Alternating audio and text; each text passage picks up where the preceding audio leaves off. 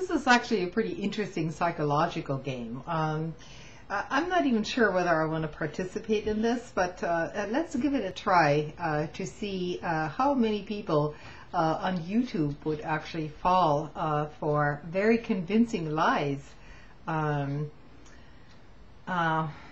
if it's being portrayed by someone who seems to be credible on YouTube. So here is the first episode in this little tale. So when I was a child, about 10 years old, me and my family went into East Berlin and crossing the border as usual. And this was during the Cold War, while the wall was standing and so on. And whenever you crossed into East Berlin, it was usually long waiting lines and so on. No contraband of any kind, i.e. newspaper articles, books, and so on, weren't allowed. And so as we were crossing the border with me in tow and my mother leading the way, so to speak, we came to this little checkpoint, and the East German border guard proceeded with emptying my mother's purse. You know, her bags and everything got taken out, just pretty much like airport inspections here today. And my mother, being a pretty independent woman, got pretty indignant about this, and she got pissed off. And so what ended up happening is that this border guard actually raised his gun, a loaded machine gun, and pointed it at my mother's head.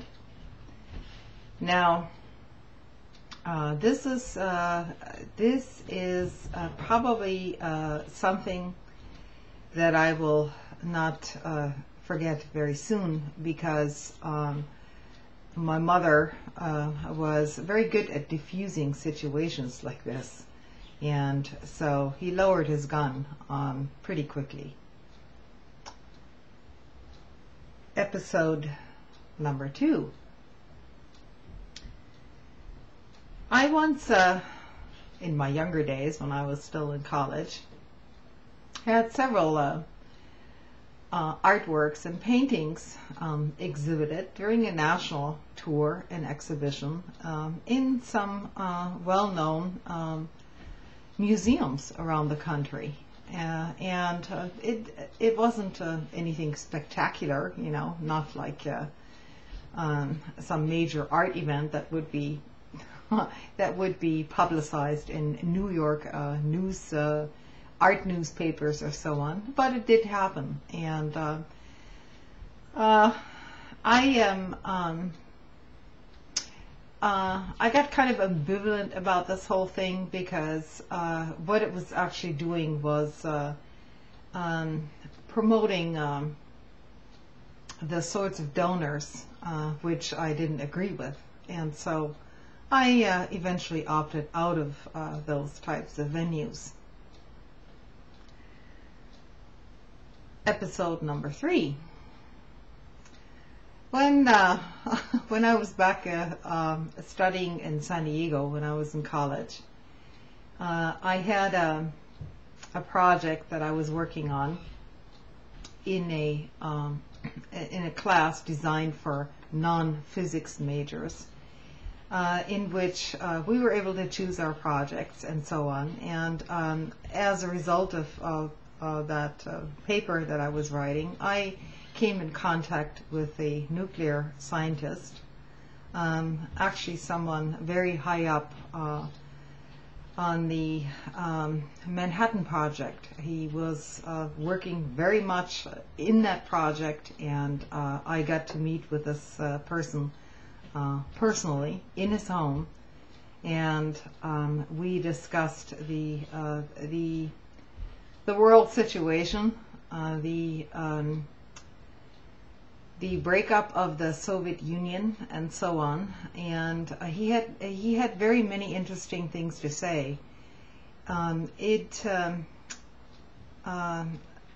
It was quite an experience which probably changed my entire outlook in terms of authority figures and people working towards peace and making the wrong decisions during their lifetimes. I saw it all in a different light after that.